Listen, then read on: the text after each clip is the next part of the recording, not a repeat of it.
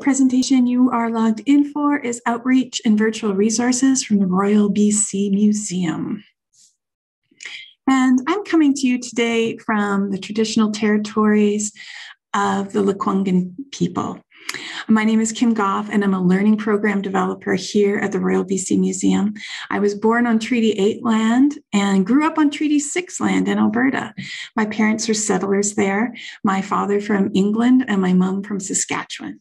And since 2007, I've lived on the traditional speaking territories of the Lekwungen speaking people, known as the Songhees and the Esquimalt First Nations, in what is now known as Victoria, British Columbia. So I have a question up here for you to please use the chat and let me know if you have used a virtual or online resource from the Royal BC Museum. You can say yes or no. If you say yes, let me know what you used. Or even, you know what, you can turn on your microphone. There's not that many of us. I'm comfortable with either option. So again, throughout the presentation today, I'll invite you to use the chat to ask any questions as we go through. Gurjinder, no, you haven't used anything from us yet. Thanks. Hopefully we'll excite you with some of the options that we have here.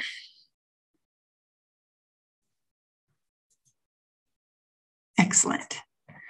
So if you haven't, maybe you've been here before, well, here we are. Here's our big, beautiful province. And the Royal BC Museum is located in Victoria, British Columbia, and is the provincial museum of British Columbia. The museum was founded in 1886 and the archives in 1894. And the building that you see here is our current home, which was built in 1967. We collect archives, documents, and specimens of British Columbia from both the natural world and representing human history. Human and natural history. Most people are familiar with our exhibits, which are housed in that building you see on the left side of your screen. And we're going to take a closer look at some of those exhibits in just a moment. But many people are not aware of our large collection, some of which is housed in that tower that you see on the right side of the screen. We have long since outgrown our space for the collection, and we are undertaking and developing a new collections and research building, which is going to be built in the nearby community of Colwood and an anticipated opening of 2025. That building won't have exhibits, but it will be a hub for school visits, both in person and virtually. As the Provincial Museum, we take our commitment and responsibility to connect with learners across the province very seriously. And there are lots of ways you can connect to us from wherever you are. This map shows some of the reach of our online and outreach programs, not just here in BC, but around the world. Those blue dots you see are point-to-point interactions, so things like this, one-to-one connections with classrooms using Zoom. The green dots are webinars. A lot of those green dots you see in the United States are because of our partners with the CILC, the Center for Interactive Learning and Collaboration. They are a hub for many, many different presentations for schools to join in. If you haven't heard of them, check them out. I highly recommend them. The yellow dots are showing where people have signed in and taken part in our at-home programs. These are programs that we do live monthly at noon or 11 o'clock. We have one for adults, one for kids, one where we go outside. All of that is on our website. But even better, all of them have been recorded and are on the Royal BC Museum's YouTube channel. Today, though, we're going to take a mini digital field trip. And we're going to go into the galleries with that. And I'll be reviewing our outreach kits, our handling collection, and how to access the learning portal. So digital field trips are up first, and they are live two-way interactive virtual learning experiences where we can see and hear you, and you can see and hear us. They are inquiry-based and staff-led, and we can adapt a digital field trip for different grade ranges, and we offer a big variety of programs. But why talk about them when we can go see one for ourselves? So we're going to join my colleague Jenny, who's upstairs she's upstairs on the second floor. So let me stop my sharing. There you are, Jenny. I'm going to try to highlight you and get you to unmute, and I'm going to spotlight you. Hello, everybody, and welcome to the second floor of the Royal BC Museum. I'm currently showing you the view from the second floor of the exhibits building.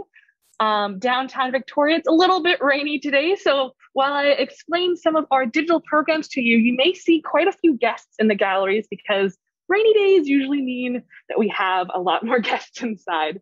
Yes. So all of our programs usually start with either showing the location of British Columbia or making sure that the guests know exactly where we are joining them from.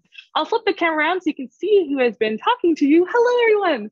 My name is Jenny Arnold, and I am a digital educator here at the Royal BC Museum. Before we do a little mini tour, I'm going to explain a little bit more about the digital field trip programs that we offer. The first one I'm going to talk about is our newest type of program, and they're museum snapshot tours.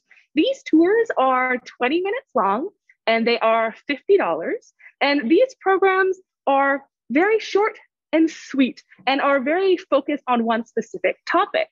For example, we provide a Meet the Mammoth program when we join Kim, who you just met, in the distance learning room. And we learn a little bit more about mammoths and look under the document camera at maybe some objects around mammoths. We also have a program called Home and Community, where we go up and we walk through the Becoming BC gallery and we speak with students about what is a home, what is a community, what is the diversity of British Columbia, what are some risks when people were settling over here in British Columbia. And that age is for younger students, so that's around K-3. And all of our programs, we try to adapt it for exact age group it is. So home community, a little bit younger. For maybe an older audience, we also have Simple Machines, where we look at the tools that developed British Columbia, from the wheel and axle to I almost forgot all of them. That's the one that I do. The pulley. There's a lot of other really cool programs up in the Becoming BC gallery. We also have natural history ones called Amazing Adaptations, where we discuss with the students the different types of adaptations animals have that help them survive. Like an owl, we show an owl's wing and how it's pretty silent. I wonder why that adaptation really helps them out in the wild. So those are our 20-minute programs. The next type of programs we have are our gallery tours, what are 30 minutes long. Those programs are $75, and they are more about the type of exhibits that we have here at the museum. Currently, we have the Becoming BC Gallery, or BC History. We have the Natural History. We have the Orcas exhibit, which we'll be walking through shortly. And we also have the First Peoples Gallery. An important thing to note about all of our Indigenous programs is that they are led by Leslie McGarry, who is contracted to do all of our Indigenous programs here. And her knowledge and expertise of this exhibit and all of the belongings in here is astronomical. It is so important that she's the one who is leading these programs. And they are definitely our most popular programs, which leads me to our 45-minute programs, which are $120. And those programs, 3 of them are led by Leslie McGarry. The first one is for younger students, which is Animals in the Seasons, where we walk through the galleries. We talk about the connection with Indigenous people and animals and the seasons. There's usually a little activity we do. There's some storytelling involved. For an older audience, there's also BC Indigenous history, which talks about pre-contact and post-contact history. And the final one is about governance. And that one is for older audiences, but can be adapted for younger ones, as we do know that Indigenous governance is in the curriculum for around grade 5s as well. So we're really good at adapting what types of programs those are. We also have some different ones like museum career exploration. Have you or your students ever wondered who works at a museum? What different types of departments? What do you have to be to work at a museum? We have people who do construction. We have people in marketing. We have people in the collection. We have scientists. We have conservationists. We have so many different people. Wouldn't it be really cool to ask them as many questions as we can? That is another program that we do offer here for 45 minutes, which is museum career exploration. We also can adapt programs to make sure that fits your group. For example, if you have a group that's larger than 50, we have a webinar add-on, so you can have more students join in and enjoy the program. As Kim was mentioning, we try to make it as interactive as possible. So we usually provide as much pre-programming and post-programming materials for you. We usually link to our learning portal that has a lot of really interesting lesson plans and multimedia resources such as listening or videos that you can watch to really enhance your visit. So that's a little bit more about the types of programs that we have. But instead of talking about all of them that we have, why don't I show you a little bit of an example of what a digital program is? I'm currently up, as I said, on the second floor, and I am holding a gimbal to help stabilize this phone I'm using. And this is how we would reach other groups. And what I'll do is I'll flip the camera around. I'll show you where we are. We are in the very entrance of the Orcas Our Shared Future, which is our featured exhibit on right now until March 31st. And this program is usually led by Mark Learn-Young, who was one of the authors for this specific exhibit. He would join in distantly, and we would go back and forth between highlighting his video and highlighting this camera showing the exhibit. Some of our programs have a specific educator right in front of the camera the entire time. Some of them are like this, where we're showing you the gallery. And some of them, like I said, is Mark joining distantly. So for example, what we would show is some of the stars of the exhibit. So right in front of me, we see Ruffles or J1. Something really interesting about Ruffles is that you can see his very, very large fin, dorsal fin up there. One of the reasons why he's called Ruffles, well, the main reason he's called Ruffles is because he has ruffles in that dorsal fin, which made it really easy for scientists to identify him and why he is J1. He was one of the first orcas ever identified.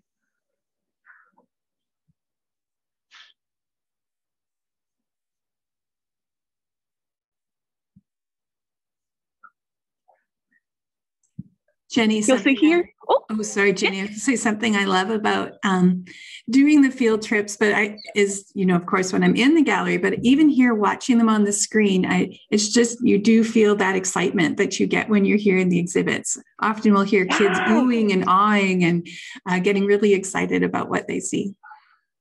Definitely. It's a great way to become more accessible. As we saw on that map, we're located at the very bottom of Vancouver Island, and it can be very difficult for people to be able to join us.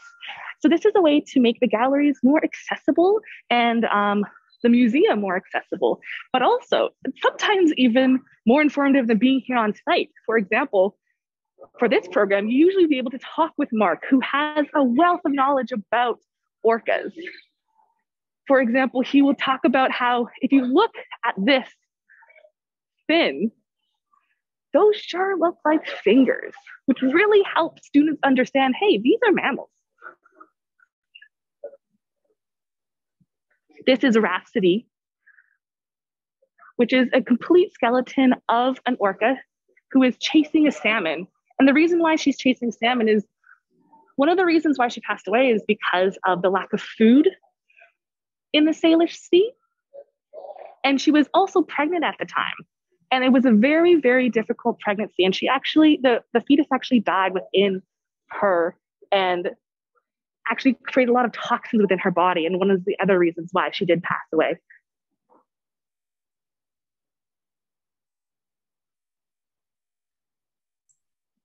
So I wonder, if I show you this, put in the chat, what one do you think is the human brain and what one do you think is the orca brain?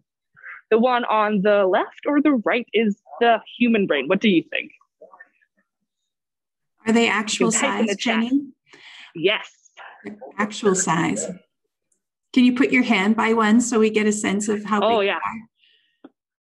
they are? Okay. Go ahead, folks. Try it in your type in the chat, right or left. Right or left. Human brain on the right, human brain on the left.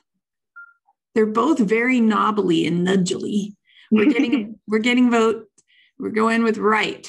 Right. Right. Correct. Right. Yes. This one is the human brain. Humans used to think we were the most complex being because we had the biggest brain. Well, this clearly shows that is not true. Then we thought we were the most complex because we had the most cortical folds. Well, orcas actually have a whole other lobe for echolocation. Yeah. So echolocation, so awesome. Jenny, can you say briefly what you mean by that? Yeah, so there's a little bit of a diagram right here about echolocation. So orcas are able to send out pings into the water, and they can actually kind of see what is in front of them. So if there is a salmon swimming, they can send out a ping, and they're pinging actually the salmon's swim bladder, which helps them move. And they will know which direction that swim bladder is trying to get the orca to move. And the ping will come back to them, and they'll be like, oh, they're going that way. They will follow you. These orcas are so fascinating that even orcas in captivity were known to know if one of the female trainers were pregnant before the female trainer was, because they could see inside of us. And a lot of people were like, well, aren't orcas scary? They're called sometimes killer whales. Well, that's because they kill other whales. Some of them, not all of them, but some of them do kill other whales. There is no evidence of any orca harming a human in the wild. Even if you had the best pretend seal suit ever, they can use that echolocation and be like, hey, they're pretty bony. So you're saying I could go swimming in a seal suit and make seal sounds, but an orca would take one look at me with echolocation and go, that's not a seal. Exactly. I have my timer on. I have run out of time to talk about more things. So I'm quickly going to walk through. It's so nice to see this space. This is great. It talks about captivity and about the first orcas, about SeaWorld, where they created Shamu, they wanted Namu, which was the first whale in captivity, but they didn't get the right, so they named it She-Namu or Namu. So for folks, Namu, who was the first orca whale in captivity, was a J-pod resident, so a local killer whale from the Pacific Northwest. So they're kind of like the stars of the world, all those famous orcas we know. There is a question here, Jenny, and perhaps you can explain it a little bit. You were saying that the orca knew the trainer was pregnant. How did the trainer know the orca knew that? What they noticed is that the orca started acting a little bit different around that specific trainer, was being a little bit more gentle with it. And also, if I'm remembering correctly, I believe Mark was saying that it was like putting its mouth or like being more gentle around the trainer's stomach than usually. So it was behaving differently. Yes. So this is our shared future, right? Yeah, this is some of the pollution that was found, garbage that was picked up from local beaches.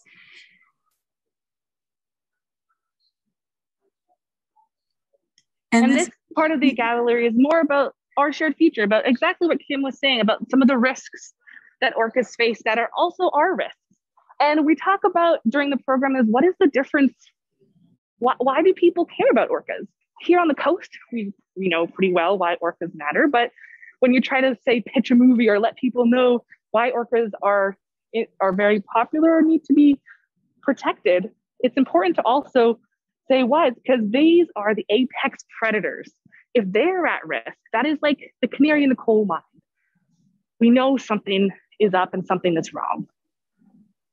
One of the final pieces here is a hide a screen from Bill Reed, which is just gorgeous. Yeah, that's a huge 3D carving. So on all sides of it, you can see amazing shapes and stories. And it's really talking about that interconnectedness between people, nature, and animals. And then we have some orcas saying goodbye at the end. And usually for all of our programs, we leave time at the end for more questions that people have about what they've seen in the orcas, if they have any follow-up questions. And then we end with a little bit of an exciting new hope. We show all of the new orcas that have been born while this exhibit was being created. And one of the newest ones is Element at the very end, who was just named. And when we were doing these programs before, it wasn't named yet. And we would send the students to the website where they could vote on what to name this orca. And it ended up being named Element. Its mother was named Surprise. So this was kind of like an element of surprise. And we were very excited that it's a female, because we do need more female orcas in the Salish Sea. So that is a quick little tour. So hopefully you learned a little bit about the digital programs. If there's any questions, please let me know before I go. But thank you for joining me up here in the galleries. Jenny, that was so lovely. Thank you for joining us and showing us some of those highlights from Orca exhibit. So this is an exhibit that was made by the Royal BC Museum in partnership with a company called Museum Partners. And yeah, we're super proud of it. And it's going to be traveling as well. So I'm not sure, it doesn't have any other bookings in Canada right now, but it is booked in the United States and hopefully beyond. So it's great to get a small sense of what that's like. That's just a taste, but I hope you get the idea. It can be exciting to see those galleries and spaces, and an opportunity for kids to get that excitement of being at the museum. All right, Jenny, if questions come up, I'll do my best to answer them. Thank you Sounds for great. joining us. Definitely. Bye-bye. Great. So there was Jenny. I'm going to go back here to sharing my screen with everybody. And we're going to carry on with some of the other opportunities that you can have to participate with the museum. So that was an opportunity to bring sort of the museum to your classroom in a virtual way, but we also have a physical way of bringing the museum to you. And these are outreach kits. And they're a collection of objects from the museum's handling collection and reproductions of objects that are from the museum. And we make these kits around a certain theme. And the kits are designed to be used by schools and educators to provide a hands-on, object-based learning opportunity for people who can't physically visit us. And our kits are available for free. There's no cost. You get them for 2 weeks. And inside are a lot of wonderful things for you to take a closer look at. So again, I'm going to switch my cameras here, and I'm going to go to my object camera. And I hope you're seeing that. Are folks seeing the object camera? Yes. Okay. You're seeing an image there. It's not showing up on my screen. Perfect. Thanks for confirming. So these are some reproduction images included in a kit called Having a Voice. And Having a Voice is designed for grade 5. And it is for students who are looking at the curriculum of Canadian issues and governance. So one of the activities inside is an image analysis exercise. So there's about 10 or 12 reproduction images inside. Students can be put into groups, and then there's a workshop to offer them some guiding questions. So first, you're just looking at that image quietly for a moment. So I'm going to let you just look at it.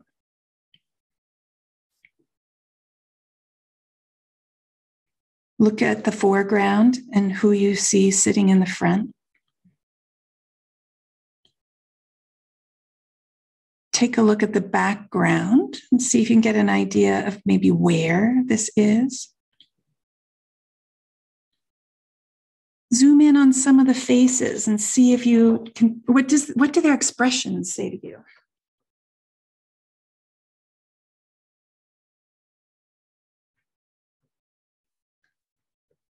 Who do you notice sitting in these pictures? So after the students have had a chance to look more closely, there's a list where they can start listing the people. Maybe some students will count them. Objects, are there anything other than people in this image? Activities, what are people doing? The landscape, where are they sitting? And then can start to think about, based on what you observed, list 3 things you might infer from this image. So you can use the chat and maybe tell me something. Looking at this image, what might you think is happening here? Go ahead and type anything you like in there.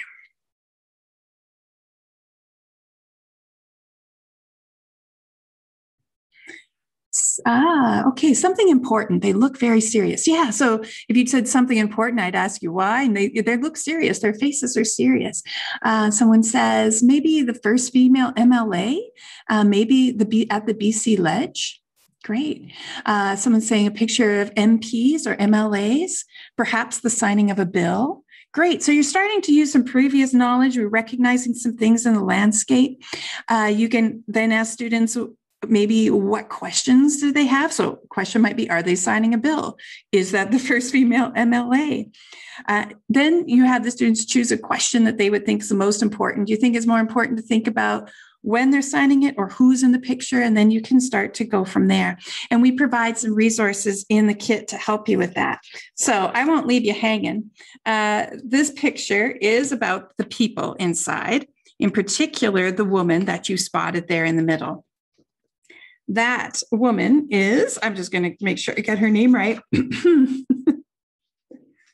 I'm looking in my piece. Her name is Mary Ellen, and she is the first MLA in British Columbia. And this photo was taken in 1918. Mary Ellen Smith, and she was the first woman elected to the Legislative Assembly. And she went on to be both the first female cabinet minister and the first female speaker in the British Empire. So there's images students can look at. I'm going to take that off. I'm going to show you. Then there's some documents. So we have some activity suggestion plans. I'm going to get that a little straighter. I'm going to back it up a little bit so you can see. You can see how this is in person. These documents are reproductions from our archives and holdings here. And students, again, can work in small groups to look at these documents. And they're starting to think about some of the, they're looking at primary sources. They're getting introduced to that. They're getting used to reading maybe some things that are a little difficult and figuring out what's going on at this time in this place and what can we learn about the past from looking at documents like these and resources. So that's just a small example. This one here is April 8th, 1947. And this one is about the franchise being given to Chinese and South Asian Canadians. And then it says down here in this row, also Japanese and Native Indians, Doukhobors, Hutterites, and Mennonites who have served in the Canadian forces will in future be allowed to vote. So this is one of the steps before the franchise was given in 49. So many different documents. I can just show a few more to you there to give you an idea of the kinds of things that would be in this kit. Oh, my favorite image, let me find it. Here we are. Oh, that's not the one. There's so many. Vote wet for my sake, vote dry for mine. Talk about all the different types of events that have taken place and have had an impact on democracy. All right, I'm going to switch cameras again. You're back with me there, okay? And I'm going to share screen one more time to talk about a few other of our resources that we have. So again, those kits can be found on our website. Oh, Christopher, you have a question. Thanks. Yeah, as more of a comment, I just wanted to say that like the images that are the political cartoons and stuff, those are really, really rich. And actually, I'm really glad you switched the screen because there's the one right there on the screen that is showing immigration. And it's like got a closed gate blocking out what they would call Orientals at the time and the white people being welcome in. I was just showing this to classes this week from borrowing this kit in the past. So I'd taken a screenshot of it. But like the richness of the observations the kids make from the political cartoons is just phenomenal. So yeah, love opportunities to borrow more of the kits.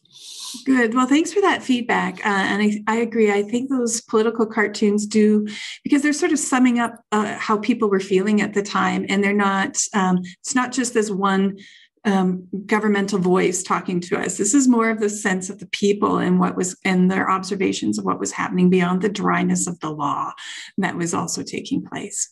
So I'm glad to hear you borrowed them. The image you see here on the screen, this is the Writing on the Wall kit, which is looking more at the history of Chinese Canadians.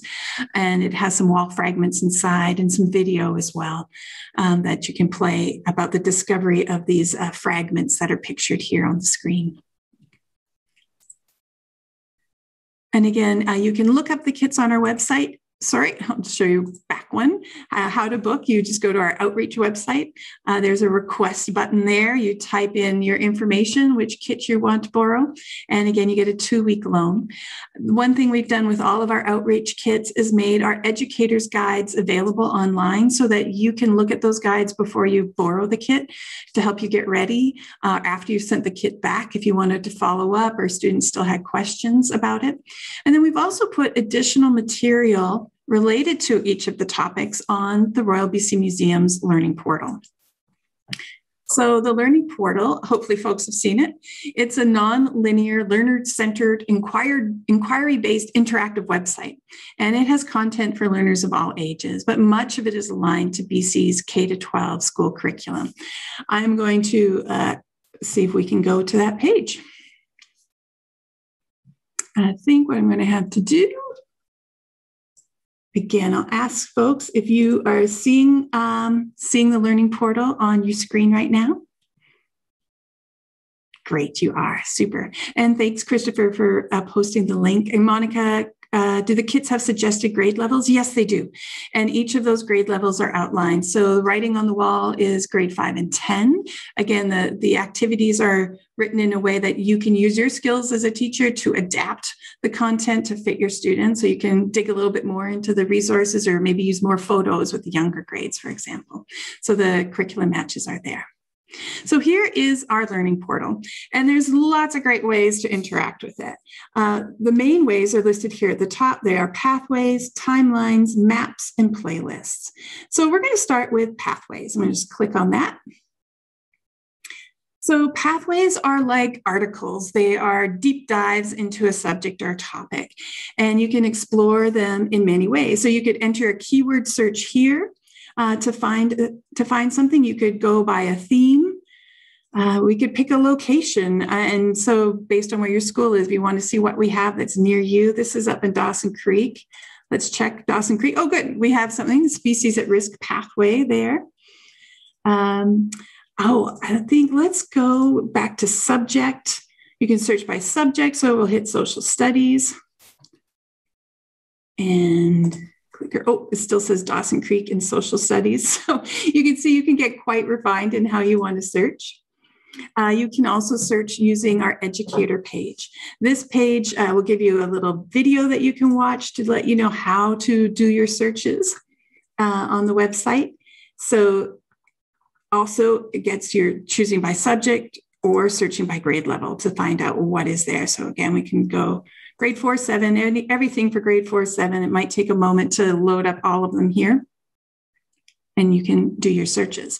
As soon as it shows us one, I'm going to show you what you can get when you're digging inside.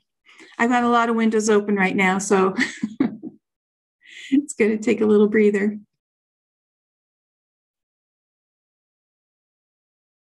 Talk amongst yourselves while it searches. Again, thanks, Christopher, for showing the link online there while I'm double multitasking. Great. I want to show you this newest pathway called Landscapes of Injustice. So they all begin with a little summary page of an overview of what this is about. And this pathway is looking at Japanese Canadians in British Columbia and the impact of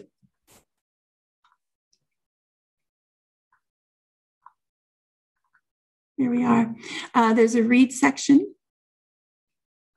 So in here we have some shorter articles that were written by an educator, Tomo Nishizawa, and they are, again, not very long. They've got some images to help your young learners to be looking through them.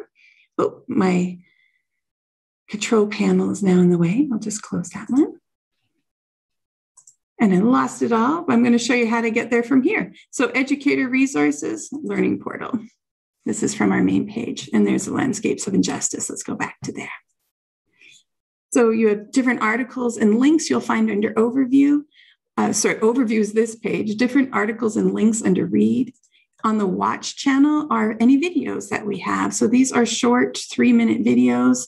That's a short 3-minute video. This is a longer section where we went to the Japanese tea garden here in Victoria and learned about the tea garden and what happened during internment and what's happening now today.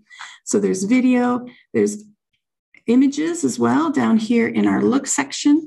All of these are images from BC Archives. You can click on them larger so that you can see them.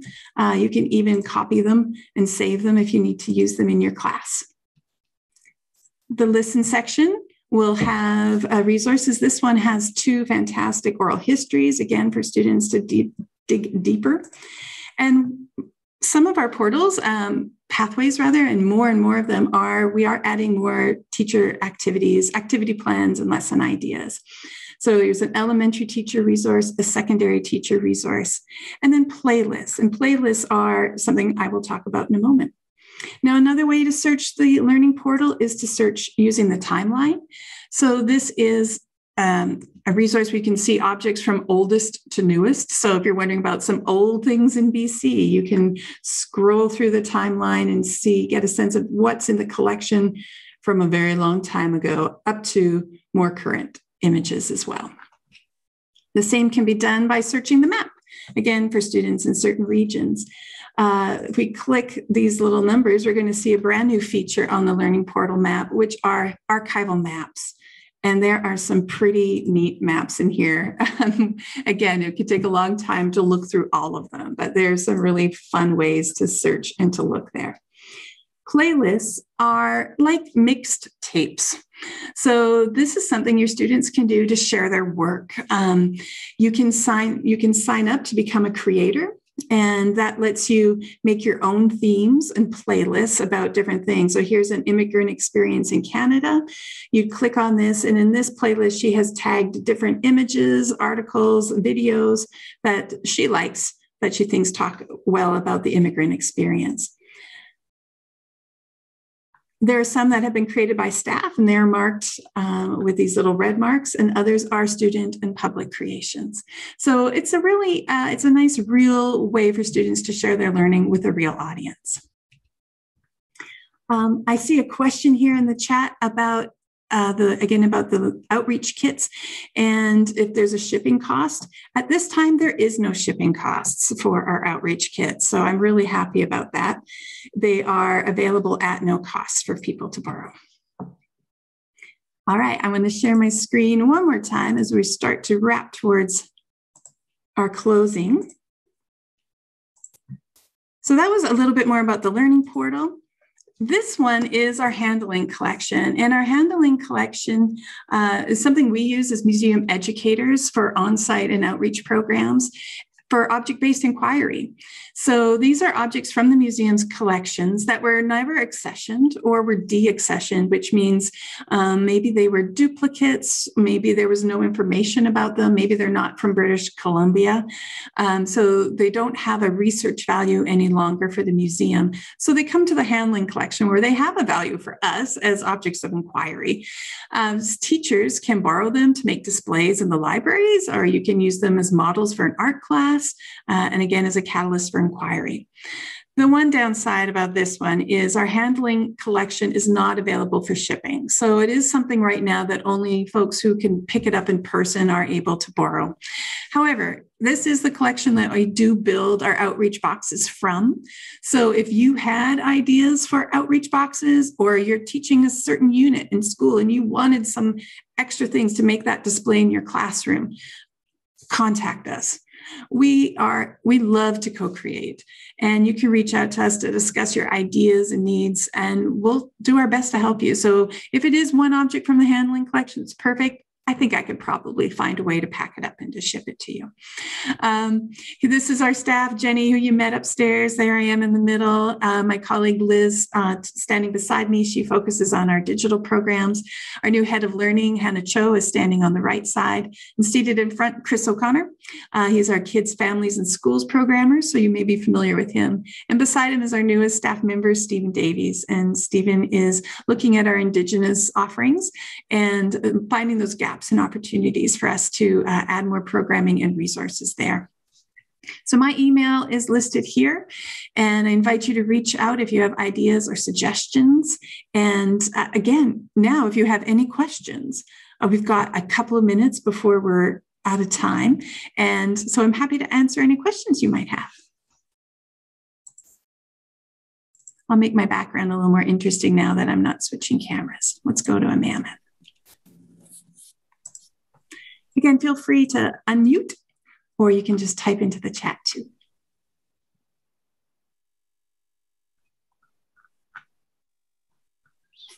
Hi, Christopher. I don't know that I really have a particular question yet, but I just loved hearing about some more things that are available. Like I have borrowed that writing on the wall kit multiple times from our local museum, who had borrowed it from the Royal BC Museum. And it's just fantastic. Like, I was sort of waxing poetic there about handling collections, even though the documents are reproductions, because they look old-timey. Mm-hmm. When I could like dish those out to kids and give them like a little resource examination sheet where they had to like go through some observations about what do they notice, what do they think this is about, why do they think this is considered important, and they just loved it.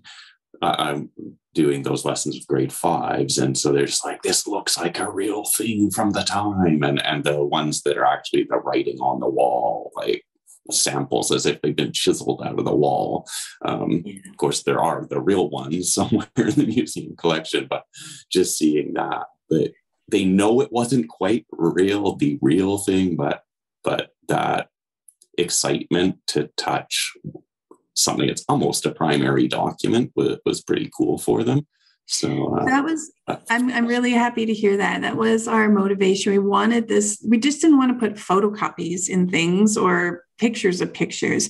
We wanted them to feel real. And as a really positive result is they come back to us. They're never ripped.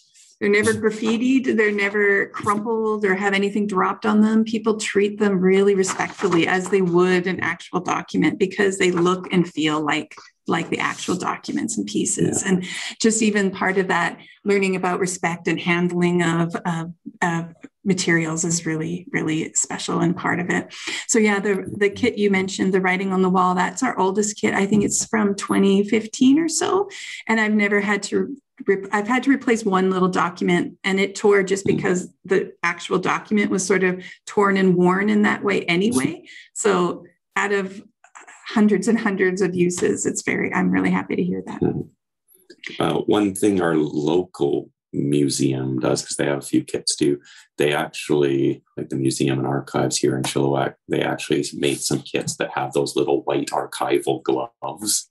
And for some reason, that just adds to it. The kids just thought that was like amazing, because now it felt even more real. So again, they were handling reproductions, but they put on archival gloves, and they were then so like careful and gentle with the stuff. It was pretty funny, but. Oh, that's awesome. Oh, that's really great to hear. Yeah, Chilliwack's been lovely. We, as part of our mandate, we know that teachers across the province who aren't near to us physically may not think of us as a resource. We're so far away. How could we have something for you? When we do have funding for kits like the writing on the wall, for having a voice for species at risk, our outreach boxes, we've made duplicates, so that we have some here, but then we try to send them out to regional museums and libraries as well. So we've had some with municipal libraries before. The Resource Center in Dawson Creek has had some of our kits there, just to facilitate that and make it easier as a place where you go to and can get your resources from. Cool. Great. Well, again, thanks everyone who joined us today. I'm glad we got an opportunity to talk about those resources, hopefully sparked some ideas. There are resources there for all grade levels, and I think that can be used in many different ways. That's another area, and I'm trying not to write really prescriptive documents about how to use the kits. You're the experts. You know how to use them. I've had teachers who borrow an outreach kit and just make a display, and that's totally cool too. So however you find to use them and want to use them is really well. So thanks, everyone. Thanks for joining me. Enjoy the rest of the conference. Have a wonderful professional development day, and take care of yourselves.